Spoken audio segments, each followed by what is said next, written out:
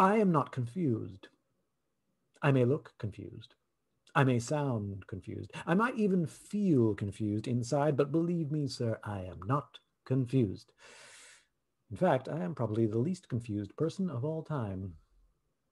I meet confused people every day. It's my job, actually. Everyone wants me to tell them how not to be confused. Should I do this? Should I do that? Always confused about something. I tell them you are asking yourselves the wrong questions.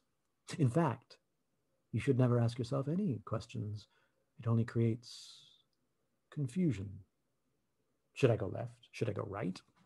Should I fly or should I drive? Should I marry or stay single? Should I have some caviar or a hot pocket? All these questions only serve one purpose, and one purpose only: to create confusion.